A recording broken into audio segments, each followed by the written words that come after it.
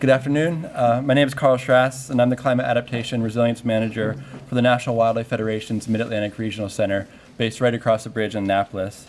First, I'd like to thank all of you for coming out here. The weather really cooperated with us today. It didn't look like it this morning, but I hope you all took the opportunity to walk around a little bit at the beginning, get to explore this beautiful park and this beautiful new and innovative and climate-smart living shoreline that we're here to inaugurate today.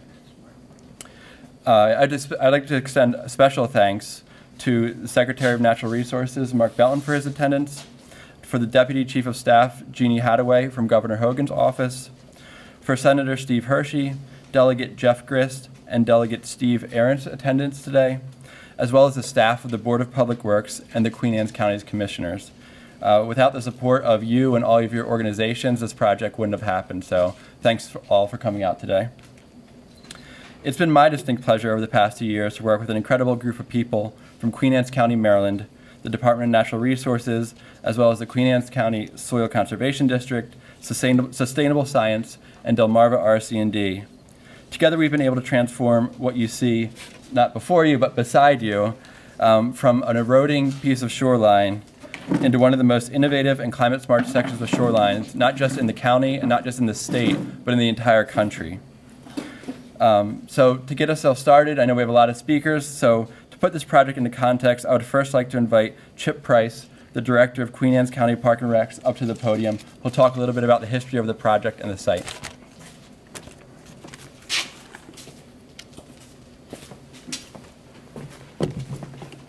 Good afternoon. I'm Chip Price, as Carl said. Thank you, Carl. Appreciate that. It's great to have everyone here today. It's really impressive. It's virtually a who's who of land conservationists and habitat protection folks here today, different organizations. I'm really pleased to see everybody in attendance. I was asked to give a little bit of the history of the park and also a little bit of the timeline on this project. First, I'd like to, for those who haven't been here, I'd like you to welcome you to Conquest Preserve. It's a little over 750 acres. It's the largest land holding in the Queen Anne's County Park system. It's a combination of active recreation and passive recreation and habitat protection. It has over 3 miles of shoreline, and the shoreline is on the Corsica River to the south and also to the Chester River to the north, which makes it kind of unique.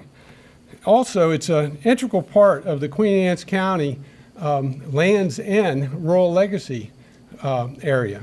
Rural Legacy has been around for a while. It's one of the DNR's programs, Department of Natural Resources programs. And this particular Land's End area is made up of over 11,000 acres of land that's hopefully protected. This location that we're on today within the 750-acre preserve is an area that historically was used as a public beach through the gracious allocation of space of the Wilson family over the years. Back in 1998, the Queen Anne's County Park System, with the financial assistance of a number of other groups, among which were the Department of Natural Resources, Stateside Program Open Space, Department of Natural Resources Rural Legacy Program, National Park Service Land and Water Conservation Fund, and the North American Wetlands Conservation Council all kicked in along with the county to acquire the property in 1998 with a subsequent acquisition in 2003 that acquired the remainder of the 750-some acres. So for that, Queen Anne's County is always grateful to the department, Secretary Belton, and to our other groups that contributed to that. So as you can see, even with that start, it was a very cooperative effort involving federal funds and state funds and county funds and a nonprofit at that point. And this project we have before us today just continued that thinking where many groups contributed to what is a really good project. So starting off in 2005 is when the Army Corps reviewed the site for the living shoreline and said that, you know, guys, you're right. You do have an erosion problem, and maybe you should do something about it. Well, establishing the need is the first step, but then all the partners have to get together and figure out, well, how are you going to pay for that? In 2013, now remember that's 2005. In 2013, DNR fortunately came in and redesigned the project, and they cut the cost of the project by $1,400,000. Substantial cut, that's very good.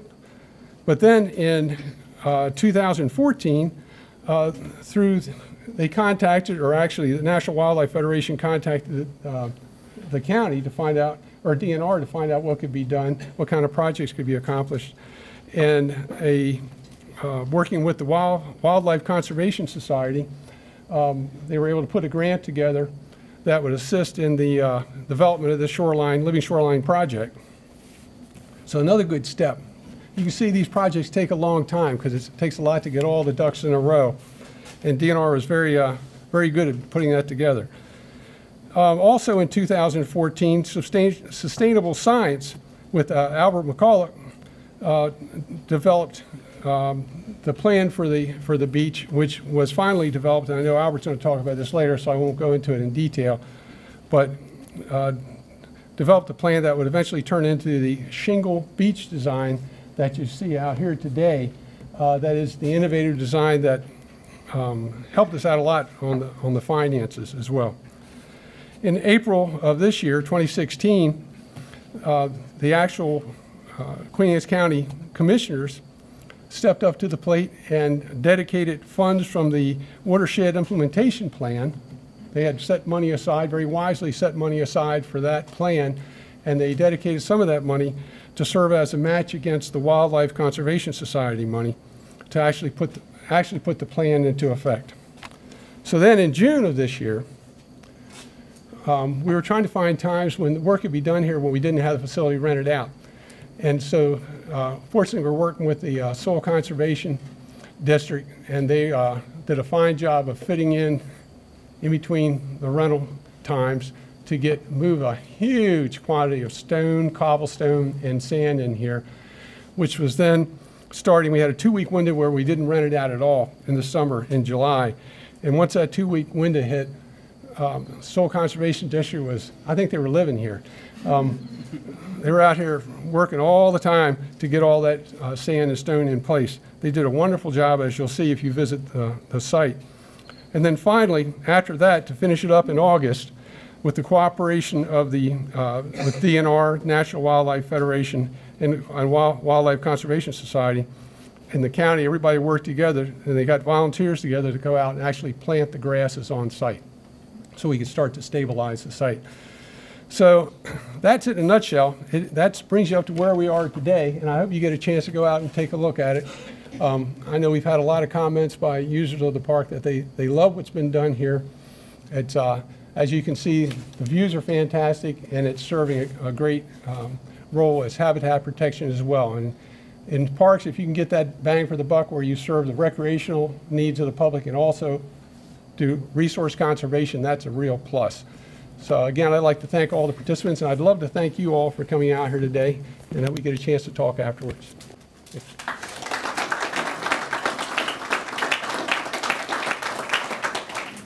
Thanks so much, Chip. And I think as we were talking earlier, you said it often takes a village to get these projects done. And I think you really outlined that well in describing how over the past 10, 15 years, all these pieces have led to what's been done in the shoreline. And I know I speak for the National Wildlife Federation when I say I hope that it won't be the last time that we all work together.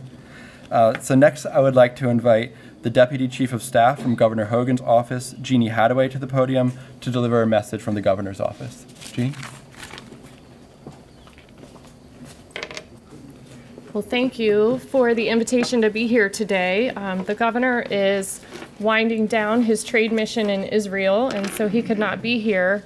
But he, in Israel, has had the chance to talk about all of the things in Maryland that we're so proud of. And he has also had the chance to talk about innovation and opportunities to change Maryland for the better. And that's exactly what I think about today as we think about this project. Innovation, partnership, and changing Maryland for the better. And those are the types of projects that we want to support and celebrate. So to everyone that was involved and that made this possible, we thank you for your contributions. And without further ado, the governor also asked that we present a citation to recognize this occasion. And it says, "Be it known that on behalf of the citizens of this state, in recognition of a special tribute to honor and celebrate the occasion of the Conquest Living Shoreline ribbon cutting ceremony. In honor of the successful culmination of a multi-partner project design that included funding and support of the National Wildlife Federation Wildlife Conservation Society, Queen Anne County, and the Department of Natural Resources, and as our citizens join in expressing our best wishes and congratulations, we are pleased to confer upon you this governor's citation, and it's signed by the governor, the lieutenant governor, and the Secretary of State. Thank you again for what you've done here.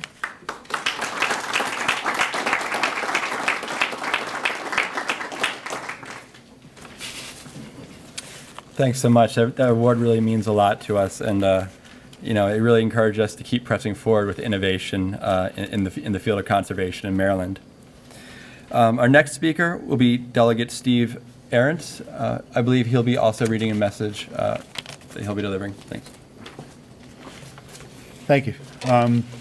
I can't tell you how great this feels to be up here. Last time I was up here was for somebody's wedding, and it became quite an event for us. And I think it's just a tribute to Queen Anne's County that we have such a beautiful site that we can do this with. I was asked by Treasurer Nancy Kopp to come over and read something, but I just wanted to touch on her a little bit. She's been a tremendous friend to Queen Anne's County. If you look at some of the projects that we have, there isn't a week that goes by or a public works meeting that goes by that I'm not getting something for our district. I think the cooperation between the state and Queen Anne's County has been pretty exceptional over the last two to 3 years. She asked me to read this. It's to Mark Anderson, President, Board of County Commissioners, Queen Anne's County. It says, "Dear Mr. Anderson, congratulations to you, the Queen Anne's County Commissioners, the Department of Parks and Public Landings, along with the National Wildlife Federation, Maryland Department of Natural Resources, and all those who have helped lead the way and worked on this showcase project. She said, I'm very sorry my crowded schedule does not permit me to join you for today's ceremony and ribbon cutting.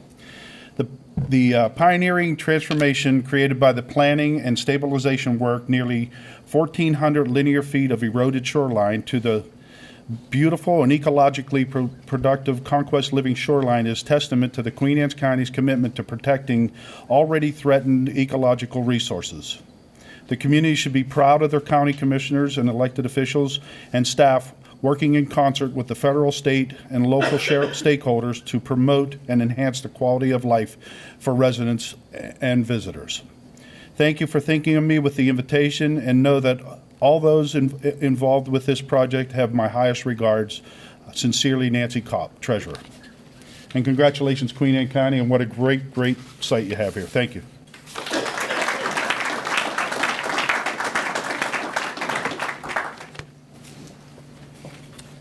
Thanks, Delegate. I hope the county has still enough blank space on their wall to put all these new awards on there.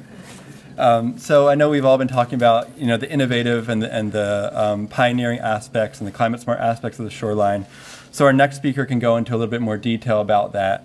Albert McCullough of Sustainable Science, he was a project designer, and he'll come up here and talk a little bit more about, you know, what is so special about what you see on the shoreline right there. Albert? Thank you. Just a quick survey. Raise your hand if you're alive. Okay, hopefully all hands are up. Okay. So anyway, but basically, from being alive, you're defined by your past experiences. It makes you who you are, and then also in the future where you want to go to. So I use that basically for the living shoreline design. In the past, what we do, we get the National Archives 1846 coastal geodetic charts, 1890s, and the aerial series from 1930 forward to get a feel where the shoreline has been. Every shoreline is as unique as each person out here, and to really understand it, you have to understand what the past is to understand where it's going forward. Then after that, similar to us, hopefully we'll retire one day. I want to see where we want to go to, what's defining our physical being, where we want to head towards. So with that, we have to define like the wave climate. That's what really is defining the shoreline out here. In this particular site, Chesapeake Bay has two different types of wind conditions. In the wintertime, our Canadian friends blow cold air upon us, and persistently.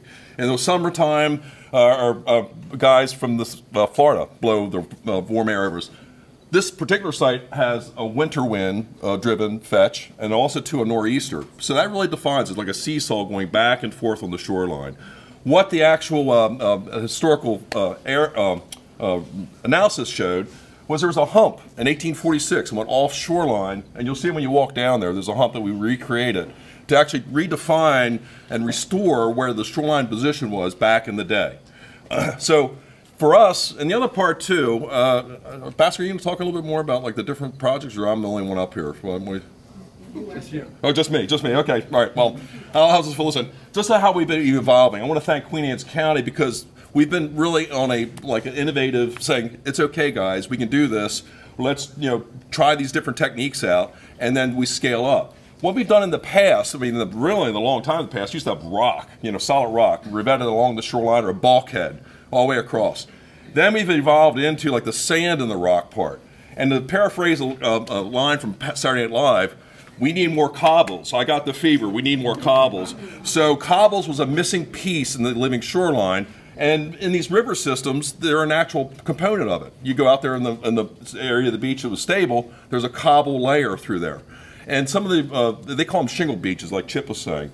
These are natural systems. They're actually larger pieces that can really resist the wave climate, but also gives a diversity of substrate, which would also translate into a diversity of species. The knee bone connected to the thigh bone to the hip bone, so it all comes together. And I'm glad also, too, that the public can actually use it, too, because connecting to the shoreline is very important. We kind of get disconnected a little bit when you have bulkheads and riprap. So in that case, that's how it was designed. I can talk more later on if people have specific questions, but it gives you a general understanding of how we came about and this project got evolved. And I'll stop there. Okay.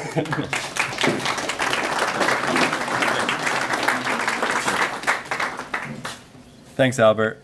And then to help commemorate this project, the project partners will be installing an interpretive panel that will highlight a lot of the innovative aspects that Albert just spoke about. So at this time, I'd like to invite the Queen Anne's County Commissioners, Commissioner Buckley, Commissioner Steve Wilson, Commissioner Moran, and Commissioner Jack Wilson up to the interpretive panel.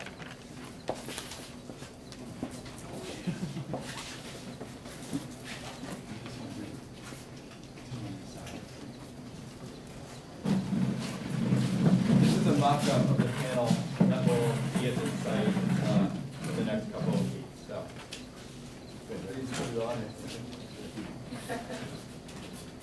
Pull it back. Somebody pull it back.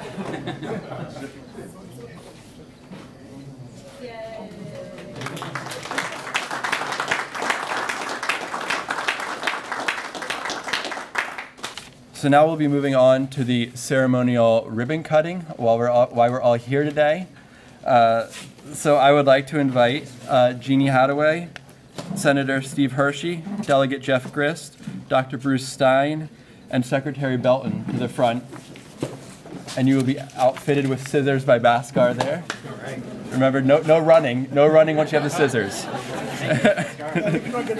There's some weight to this. We didn't have any bigger than those. Wow, look at us. Nice. It's got some weight to it. These are heavy.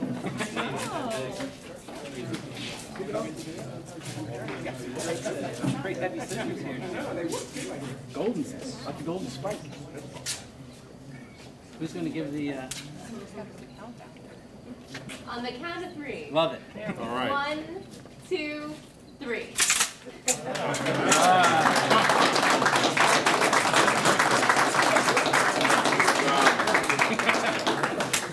These are big.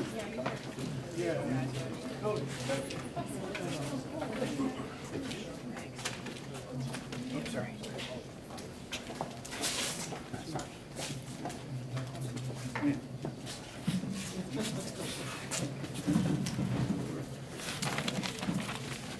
Our next speaker is Dr. Bruce Stein.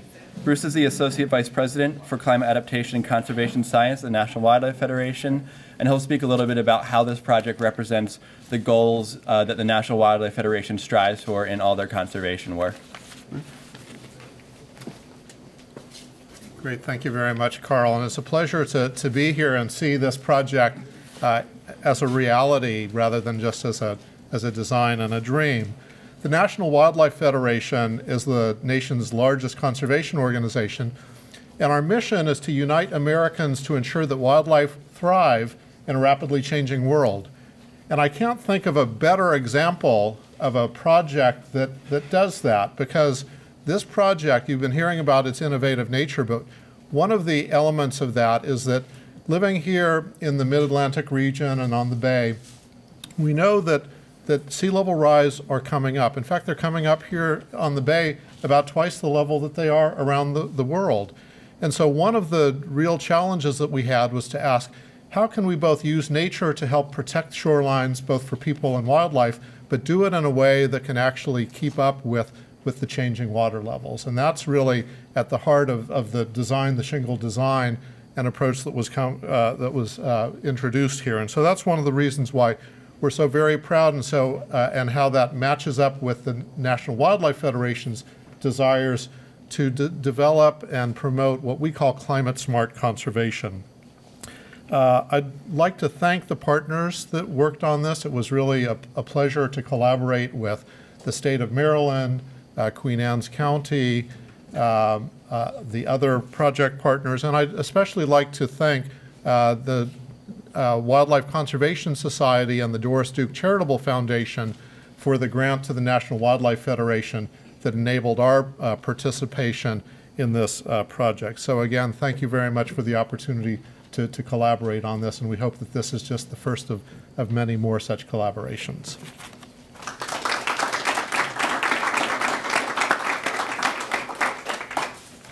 Thank you, Bruce. We're also honored today to have Maryland's Secretary of Natural Resources, Mark Belton, here with us. Secretary, I'd like to invite you up to the podium this time. Thanks. Thanks. Appreciate it. Wow, thanks everybody. What a beautiful day. And what a great group of folks we have up here to be here for this great event representing Queen Anne's County. Wanted to call out Jeannie Hadaway-Riccio, who talked earlier on behalf of the governor. Jeannie at the State House has oversight of a number of state agencies, including every one of the departments that make up the state's Bay Cabinet. So that's not only the Department of Natural Resources, where I work, but it's also the Department of Agriculture, the Department of the Environment, the Department of Planning, and maybe 9 or 10 others, I want to say, are in your portfolio, Jeannie. So Jeannie particularly is aware of and appreciative of the terrific natural resources that are here on the Eastern Shore. And Jeannie even represented the Eastern Shore in the House of Delegates for several years. So Jeannie, it's a real pleasure to have you here today and join us for this event on behalf of the governor. Not mentioned earlier, he wasn't here to wave his hand, but I did want to point out Senator Steve Hershey. Steve, thank you for coming so much. Give him a hand, please. Yeah. Steve is also a great partner for the state government and the Department of Natural Resources. He's doing yeoman's work right now as one of many members on our Oyster Advisory Commission, Department of Natural Resources, and that's not an easy job. It's quite a diverse group of opinions and outspoken folks, and you're holding your own and doing a great job for the citizens. So thank you, Steve, for that. Delegate Rentz, thank you for being here as well. Several times during the recent legislative sessions, you know, I'll be talking to folks in the House of Delegates building, and I'll walk in, and Steve is one of the first ones there in the morning. I don't know if he makes coffee for everybody else, but he's definitely there to turn the lights on, and occasionally we get to talk about Queen Anne's County issues, and he's always looking out for the welfare of the citizens over here, and another great friend for natural resources in the state. So what a great team you have working in the state government on behalf of this county and this area. It is a place, Conquest Beach is a place of 1,000 memories for me. My goodness, I was talking to Commissioner Stevie Wilson a little bit earlier, and we were reminiscing a little bit. I remember when I was in high school, and I graduated from high school in Centerville, in Queen Anne's County High School, back in 1979. I remember several of the extracurricular activities I would be involved with. We would have fall and spring events, and we would do them out here at Conquest Beach, and we'd play softball out there on that same softball field, and we'd go swimming in the same beach here, and we played something akin to ultimate frisbee out there. We had a great time. This was always a place everybody looked forward to going, and it was at the great generosity of the Wilson family that allowed that to happen. So thank you, Stevie, for you and your family to allow that to happen. And then as a young father with a number of young children who are all older now, I would bring my kids out here to see the same places that I enjoyed when I was younger. As a county commissioner and county administrator in Queen Anne's County, which is in my background, I had the distinct pleasure of working with a great staff and great citizens as this was named, Conquest Farm was named as part of the first rural legacy areas in the state of Maryland. It was 1998 to permanently preserve what we like to call the Sunday Drive, the beautiful rolling agricultural landscape of our county along one of the most pristine waterways in the state, the Corsica River and the Chester River. So this is really a tremendous place at the forefront of our preservation efforts in the state of Maryland. And Albert, earlier, where's Albert? Albert earlier mentioned, I mean, he was making a little joke. He said, if you're alive, raise your hand. I want to mention two folks who didn't raise their hand when we had that little exercise. The first is Bob Salit. We are standing in the Bob Salit Pavilion, and there's a monument to Bob right out here. Bob was my predecessor as county administrator in Queen Anne's County, and Bob was my first employer when I was in 9th grade. I worked for the Parks and Rec Department and reported to Bob. He put many years into Queen Anne's County. Todd Mon is nodding his head, remembering very fondly. Faith Elliott Rossing is here, nodding her head as well, I'm sure. A lot of people remember Bob. This was a special place for Bob as well, so he would be very happy to see this day. And the other is Wes Johnson, who was a long-time employee at the Queen Anne's County, or director of the Queen Anne's County Parks and Rec Department, and an employee at the Department of Natural Resources for a while as well. He was responsible for a lot of the pushing forward of the conservation of this area.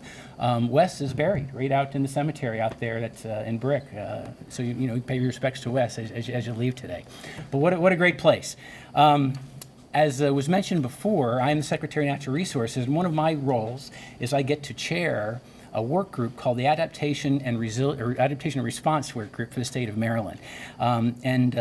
Here at Conquest Preserve, we're putting in place an adaptation strategy to make our state more resilient and prepared for the likelihood of climate-related weather change and events.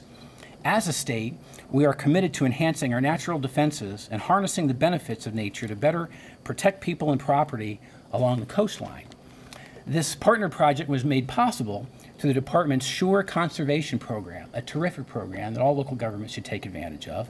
It provides technical expertise and financial assistance in the form of zero-interest loans to waterfront property owners who experience shoreline erosion. So keep that in mind.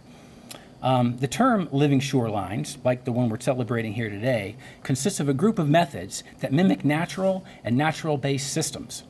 This innovative idea has proven successful in protecting properties, reducing sediment load into rivers and streams that eventually flow into the Chesapeake Bay. Conquest Preserve is among a small handful of projects nationally to incorporate sea level rise predictions proactively into its design. There are two others right here in Queen Anne's County. One close to Centerville as you go up a little bit on this side of the town at the Gunston School. Then another one at the Ferry Park there near the Bay Bridge at Ferry Point, I think it's called, thank you, there on Kent Island. So Queen Anne's County is kind of like the state's laboratory, if you will, for natural remedies to sea level rise. It's a great distinction to have. Coastal resources such as wetlands, shorelines, dunes, and beaches can provide critical protection against storms as well as perform key natural functions. In addition to being more cost-effective, the significant advantages of natural defenses over more traditional hardened measures like seawalls and revetments are the additional ecological benefits they provide, including water quality improvement, freshwater capture, groundwater protection, fisheries enhancement, wildlife habitat, birding hotspots, and recreational space. So you get a whole lot of bang for your buck out of these living shoreline protection projects. To date, the Department of Natural Resources has built over 500 living shoreline projects across the state of Maryland, continuously improving on this cost-effective and cutting-edge technique. And Delegate Arentz, I wanted to also point out the Treasurer, Nancy Kopp. I attend the Board of Public Works meetings, and there's not a single Board of Public Works meeting goes by without her asking me a question, sometimes embarrassingly so in front of the cameras, about sea level rise and adaptation issues throughout the state of Maryland. As you pointed out, she's a great champion for preparation for our state in those measures. So thank you for carrying that message from her today. Projects like this one don't just happen without an amazing group of partners. I'd be remiss if I didn't thank the Wildlife Conservation Society, the National Wildlife Federation, Queen Anne's County Parks and Recreation, Queen Anne's County Soil Conservation District, Delmarva Resource Conservation and Development Council, and Sustainable Science LLC for their assistance. And of course, our crack Department of Natural Resources staff, especially Kevin Smith, Catherine Shanks, Bashkar Subramanian, Sean Ryan, and Rebecca Swarita for their hard work and dedication. Let's give those folks a hand. They deserve it.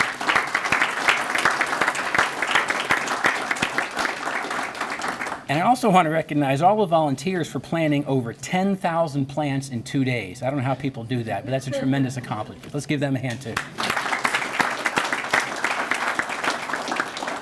We look forward to helping more communities across the state to adapt to and prepare for our changing climate and assist them with living shorelines and other projects in the future, just like is being done seemingly every day here in Queen Anne's County. Thank you very much.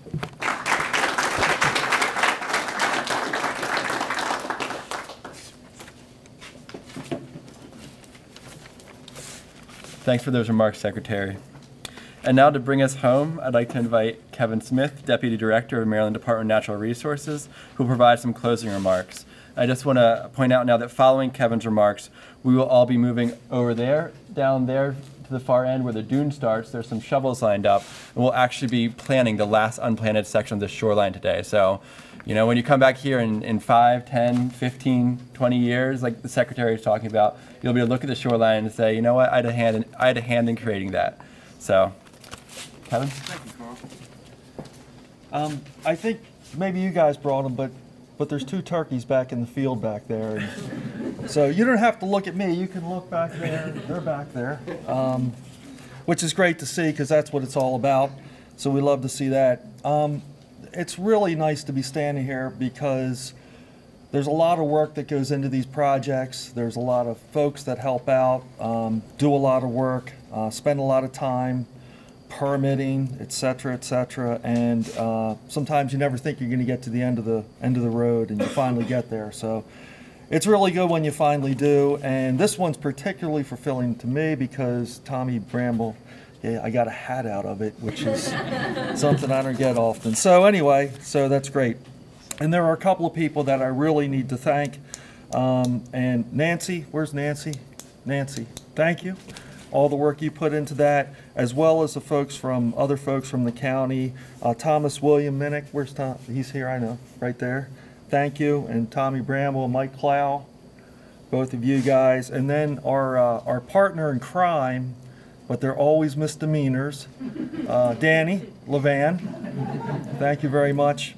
And so I go back and I think about all the work that we've done in Queen Anne's County with Chip, Nancy, Danny, starting like at Bloomfield Farm. Where's Chip? Where's Chip? Yeah. Remember? And so all the projects that we've done here, you know, both on land and now we're working with you on the Blue Heron Nature Center, and it's just been a fantastic partnership. And partnership is what it's all about because that's how we actually get things done. And then, you know, we get to something like this, which is really just a nationally innovative project. And as the Secretary said before, you know, we've done a lot of shoreline work in Queen Anne's County. It's really become the epicenter of living shoreline examples in the nation. And there are people that come here and look at these shorelines. I know we're going to be in Louisiana sometime, not too distant future, talking about living shorelines there. So people are very interested in how these perform and how this all works out. So it's really good to not only see it happen here, but actually take that out and let other folks utilize what we've learned here. The last thing I'll say is money, and we're all really focused on dollars. And Bhaskar, who really led this project tooth and nail from the beginning, his dollar limit is what, Bhaskar?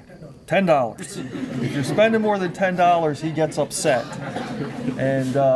And so, which is good. And so on this project, you know, this was a project that was originally estimated at $1.3 million, and over time brought the cost of this thing down to, what was it, Bhaskar? $270,000. And for something that we think is going to work out really well, and we're hoping to see that happen. So, you know, when you can get things done efficiently, it's really wonderful. And so with that, I'm going to close my remarks by just saying thank you all for being here. And if there's anybody that didn't get recognized, I apologize because there was so so much help from the county and, oh, and the RC&D. That's what I wanted to mention. Thank you, guys. And with that, we'll go ahead and do the planting. Thank you.